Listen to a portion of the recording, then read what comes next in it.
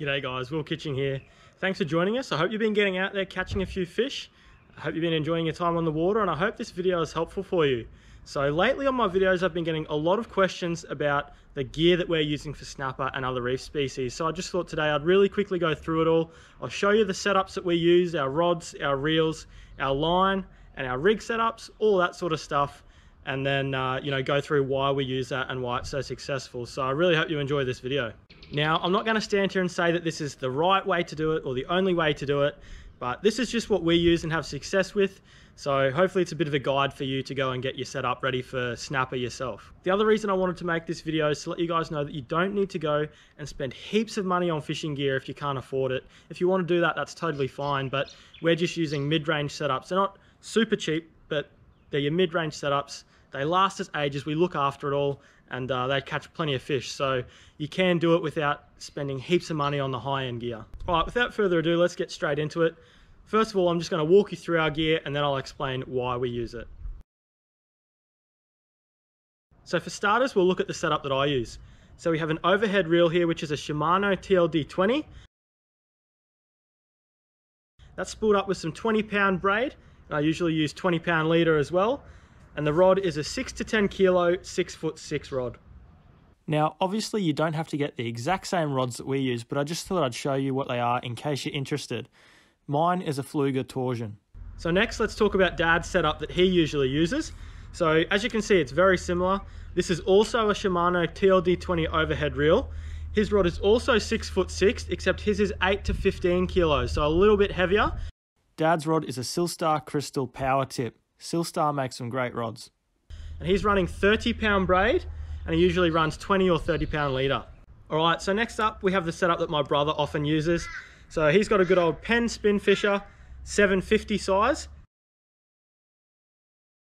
That's spooled with 30-pound braid, and he often uses 30-pound leader as well.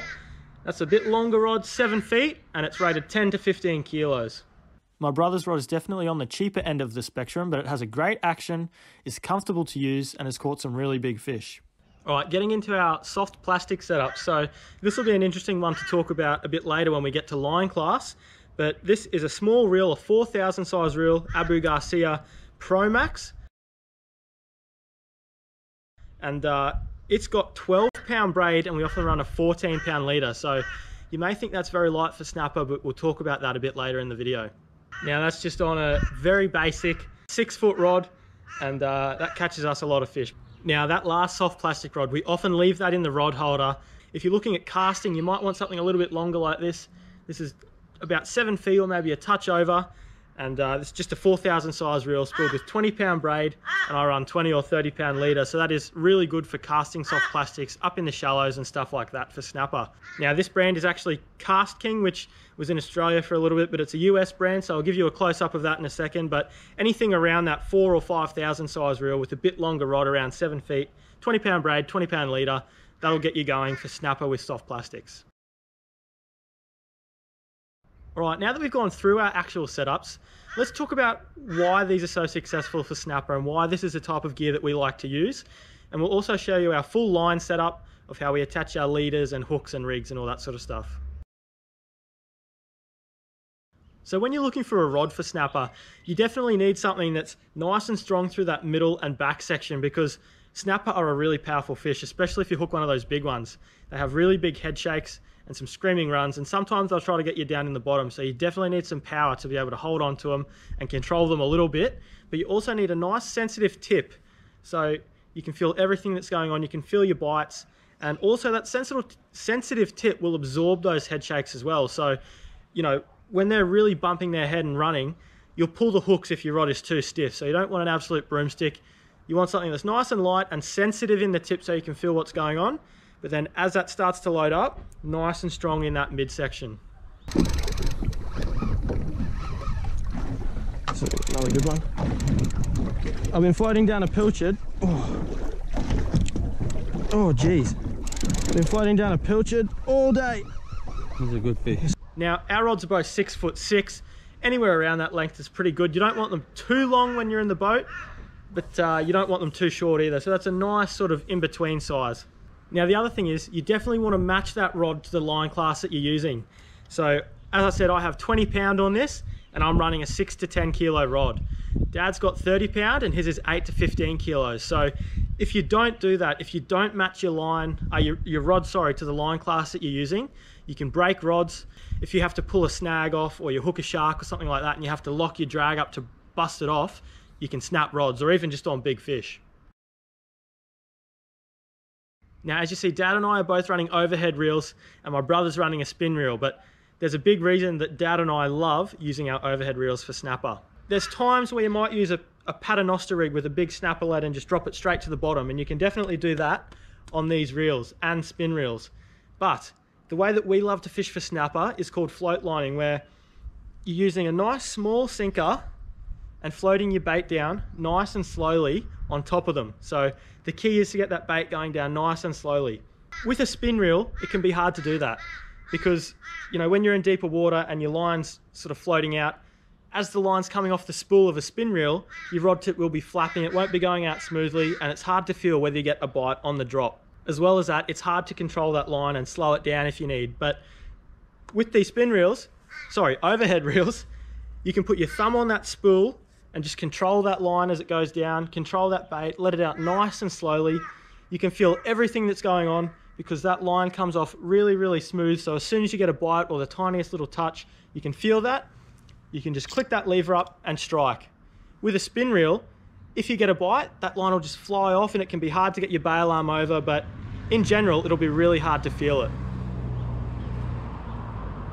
Apologies for the car in the background, but I want to show you an example of exactly what I was just talking about, where we're just slowly floating down, a snapper picks it up, and all we're doing is just clicking that up and striking. Whereas with a spin reel, it can be a lot harder. You can miss fish or not even feel the bite at all. Yeah. That'll be one of them. Yeah. Back my drag off a little bit this time. He's going. Yeah. This is a good one. They're good fish. But it's a good one. Good fish. Now, as I was just saying, my brother prefers to use a spin reel. So even though Dad and I try to get him onto an overhead all the time, he just likes a spin reel. You can still do it, but it is a lot harder. So obviously, yes, you can use a paternoster rig with this, just drop it straight to the bottom. But when you're float lining, what you have to do is you have to pinch that line between your fingers and do what we call feathering it, where as it's running out, you slow it down, you pinch it between your fingers, and you know, that way you can hopefully feel a bite if a fish picks it up on the drop, which is seriously 90% or more of the bites we get when we're fishing for snapper are on the drop. So you have to feather that line, let it run out, try and slow it down, and also try and feel if a fish hits it and quickly flick that bail arm over. That's a fish, Matt. No. Click it over. Yeah, no, I was trying. Good fish. Good fish. Is your drag set right? Yep. What a cracking fish, Matt. Well done. Absolute beauty. Now, I will admit, the place where spin reels come into their own for snapper is on shallower reef, because say you're anchored and you need to cast your bait, you can't do that with an overhead. You just have to feed it out from the back of the boat. Whereas with these, if you want, you can cast it out to the side and let it wash down with the current, and that's where these would be really good. So it's just about the situation and place that you usually fish. These are also a lot easier to float line with if you're using a smaller sinker or no sinker. So when we're out a bit deeper and we have to put a bigger sinker on, that's where the overheads start to become a lot easier, and this is a lot harder because that line's running out faster. Now, you may also be wondering why I run 20 pound and Dad and my brother run 30 pound. So to be honest, you can catch snapper and big snapper on 20 pound line. Dad often runs a 20 pound leader anyway, so we both end up fishing 20 pound breaking strain, and honestly, that is fine for a lot of fish. I get comments saying, you know, you get busted off on that, or where I fish, I get busted off. And yes, it happens to us sometimes, but it's usually when we hook fish like kingfish, which we're not really targeting anyway. So for snapper, we've caught fish up to 89 centimeters on 20 pound line. So that was just recently, and it went bloody hard, and Dad still landed it on 20 pound leader. Oh my, holy, what is that? That's a Spaniard, or a big snapper. It's a big snapper? Oh my God. Just take it easy here. Get him with. Oh, holy. He just threw up a whole crab. Oh my God. Yes. I've also caught bycatch like cobia, and it does give you a chance of landing those big fish as well.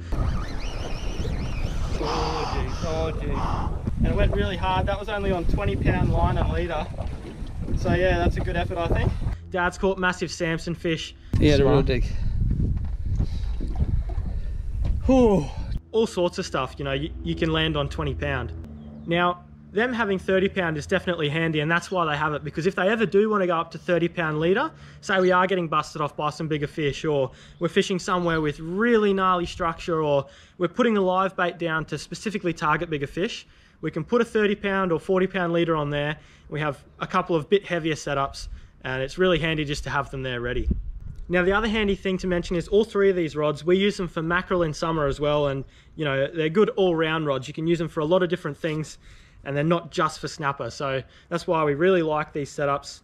And yeah, the 20 and 30-pound breaking strain is also pretty good all-round. Now, the actual line that we have on our reels, as you can see, it's all braid. So you can use mono for snapper. A lot of people do, and there's pros and cons for both, but we just like to use the braid. Now, the reasons for that is, first of all, it's a lot thinner than the mono. So if you have 20-pound mono and 20-pound braid, the braid is a lot thinner, and that lets it cut through the water a lot better, and you'll be able to get your baits down with less weight and float them down nicely. If you use mono, you'll often find that your line ends up a long way out the back of the boat, especially if you're drifting. Now, the other thing is braid is very sensitive, so you can feel absolutely everything that's happening on the end of your line, whereas mono, you can't really feel what's going on.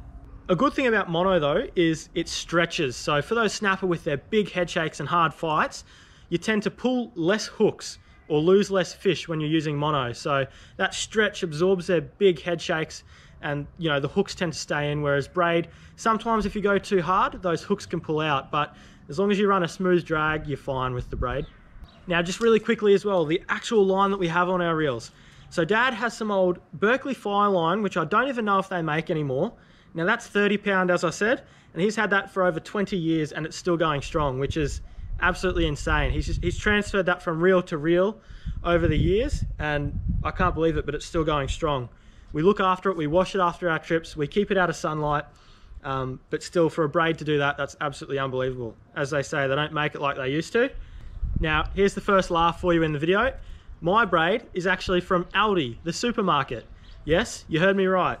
So every year they have a fishing sale, and we got this one year, and I've had that for almost 10 years now, and it is absolutely in tip-top condition, catching big fish, and yeah, it doesn't let me down at all.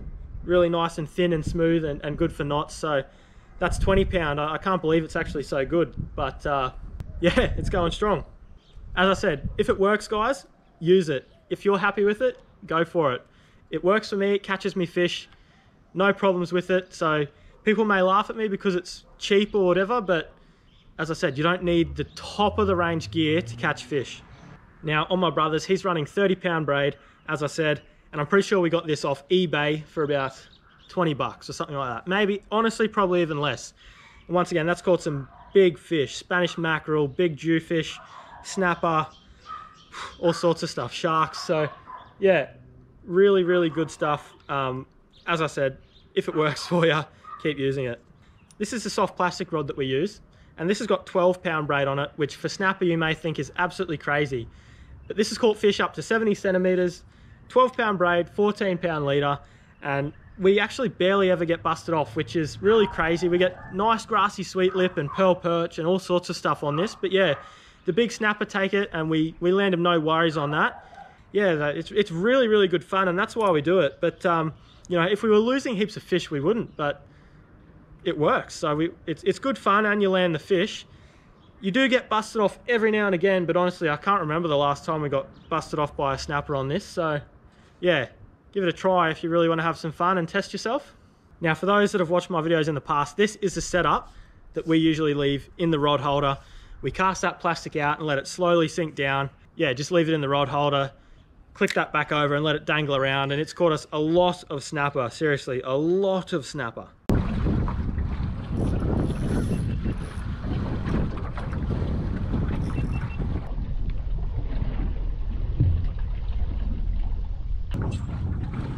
12-pound line. Now the leader that we use is fluorocarbon leader. I'll show you the brand in a second, but we use fluorocarbon because firstly, it's less visible underwater, and secondly, it's got better abrasion resistance if it does happen to touch the reef or a rough part of the fish. Now we use Berkeley Vanish fluorocarbon leader, and it's really, really good, and we often just use 20 pounds. This is the Vanish fluorocarbon that we get. It comes in a 40-yard spool or a 250-yard spool. We get the 250 because it works out to be more affordable. For a long time I thought, wow, I wonder if we go up to 30 pounds whether those snapper will get spooked. You know, a lot of people say that snapper are leader shy, but over summer we were catching snapper on wire traces fishing for mackerel, so I definitely don't think they're going to bother if it's 30-pound or 20-pound leader. Just to prove it to you, look at this. That was on a whole yakka. We got wire on. So lately we've been using 30-pound as well. Absolutely no problems landing them on that. So it's up to you, whatever you want to use. Obviously in your area, if you usually use 30-pound or 40-pound, just go for it. But I'm just letting you know what we use. So let's have a look finally at our rig setup and how we attach our leader and all that sort of stuff. So there's no swivel involved. You just tie line to line, braid to leader. Now we use a double uni knot, usually up to around 20 or 30 pounds. And anything over that, we go to an FG knot now. So I just find that's a nice slim knot as you get into that heavier line. Now on that, we run about around a 3-meter leader straight down to our rig. Now there's a couple of different rigs we run. Firstly, that one sometimes, where it's just a ball sinker. Just lean that there. It's a ball sinker threaded straight onto your leader. Can run up and down. As you can see, we're either using a set of gang hooks. I think they're 5/0s. You can use a set of 3 or 2.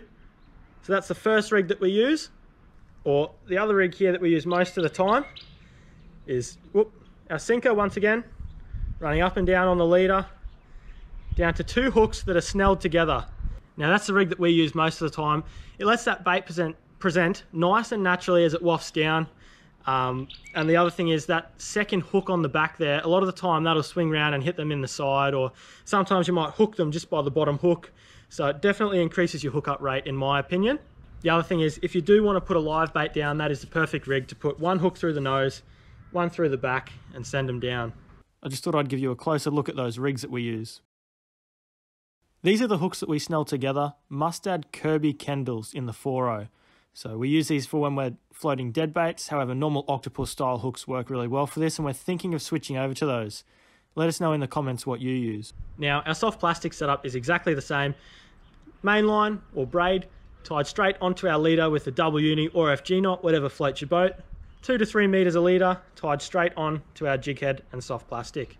Now, if you were using mono, you can either tie that straight onto your rig, or you can tie on a swivel and a leader. Say you want to use a fluorocarbon leader, and then onto your rig. So swivel between the main line and the leader, sinker running on the leader, and then your hooks. All right, well that brings us to the end of the video, guys. I hope you've enjoyed, and I hope that helps you understand what we're using when we're out on the boat, and I hope it's a good guide for you. Now make sure you stay tuned for plenty more snapper videos and heaps of other species. I've got a lot on the way, got plenty of videos ready for you, so stay tuned. Make sure you subscribe and hit that like button. That really helps more than you can imagine, and feel free to leave a comment and ask any questions that you have. I'm happy to answer all of them, and I love chatting to you guys and getting to know you. All right, thanks for watching this far. Tight lines and happy fishing.